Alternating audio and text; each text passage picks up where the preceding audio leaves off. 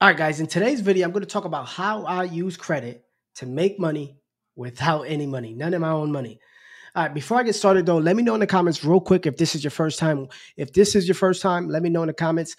This is the channel where we talk about leveraging credit to create cash flow. We talk about business and we talk about finance. All right, let's get straight into it. So, again, the title of this video is how I use credit cards to make money without any money. All right. So, first thing you need to understand is we use credit cards as a foundation, as a leverage, as a debt tool to create cash flow. All right. So I made this little diagram here. And at the core of it is the credit cards, right? So we use credit cards, we use OPM, other people's money, we leverage it to create cash flow, to create income. That way we're coming out of pocket zero, and we're not using any of our own money, even if you're broke. All right.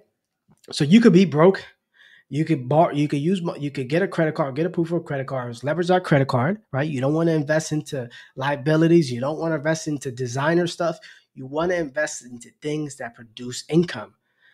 And that way you're coming out of pocket as you're leveraging, and it's easier to scale when you're using other people's money. So at the core, as you can see in this diagram, this little presentation I made, it's credit cards. Now you can use the credit cards for something like rental properties, something I did. I have personal experience with that. So I purchased my duplex, an investment property, using credit cards. So what I did was, now you can use your personal credit cards. However, a couple things you want to keep in mind.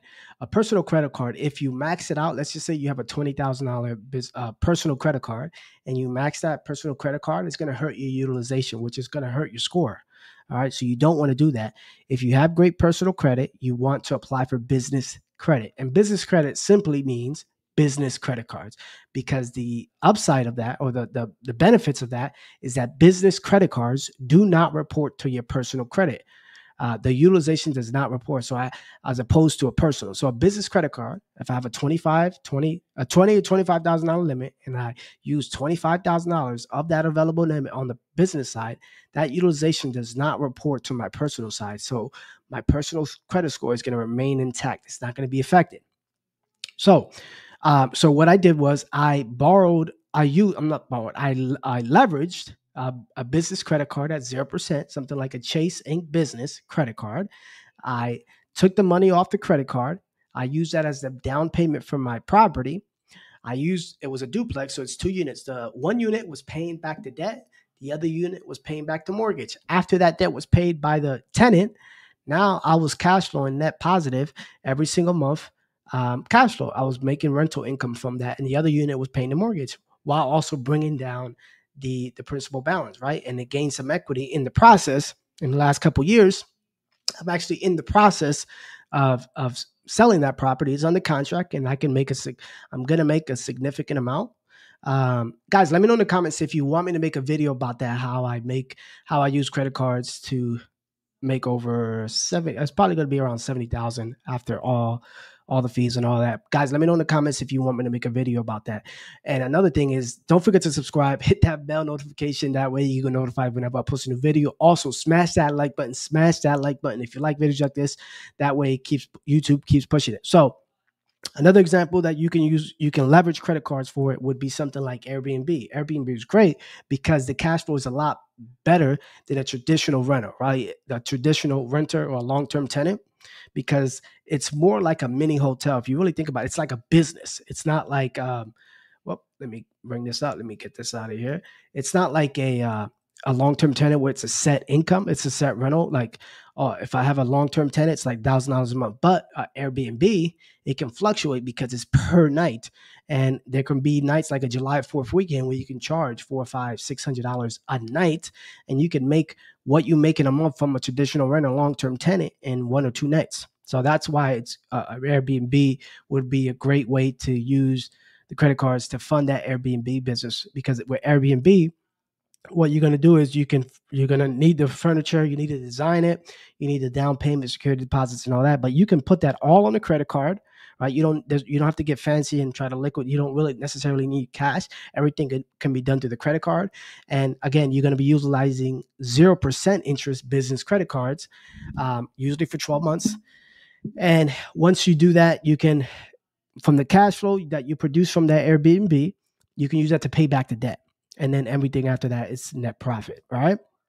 Another thing, like same example, would be something like a multifamily, similar to that. I have a duplex, but you can use that for single family.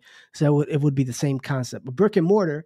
So what you can do with a brick and mortar, you can fund for marketing. You can even fund your payroll with a credit card using a system like ADP. You can do equipment, buy some new equipment, fix the you can fix the brick and mortar if it's like outdated. You can buy some new stuff. You can buy inventory and things like that. I actually own a pizza restaurant and I use my business credit cards as well. I leverage other people's money to buy inventory, to buy equipment and things like that. I also get the benefits of the points. So another thing that you can do with credit cards is invest it into something like trucking. Trucking is a great vehicle as well because again, you're leveraging other people's money. You can either put a down payment for the truck and do that for financing the truck. You can fund. You can use the credit card for gas and things like that. So that's another avenue that you can use. A really good space that you can be in with credit cards that are really beneficial is something like e-commerce, like Amazon, Walmart, Facebook Marketplace. The reason is because it's usually high spend, but you get reward points in return as well. And if you don't have, especially like something like if you have to buy the inventory up front or buy it in bulk, you can use a credit card like a Amazon Plum card, where it's like a 60-day net 30 term, or again 0% interest credit cards, and you can fund the inventory. And then as you keep making sales, you keep paying back what you borrowed, but it's going to be 0% for 12 months. It's like the same as cash. So something like vending machines is another great tool. Similar to that, produces great cash flow, little upfront costs, personal brand, invest in your personal brand with like video editors doing a lot of content and things like that. So these are some of the ways that I use credit cards to make money, even if I don't have, if I had zero money, what I would do is just get a 0% interest business credit card. Okay. And then invest into a business that can produce cash flow, right? You don't want to invest into designer. You don't want to invest into liabilities. You want to invest into things that make income, right? Because credit is not income. Let me say that again, because I think a lot of you miss that. Credit is not income. Just because you have credit doesn't mean you have income. You have to use and leverage that credit to produce cash flow, to create income. That's my time. My name is Tobi Rosario. Peace. Guys, let me know in the comments if you have any questions. Peace.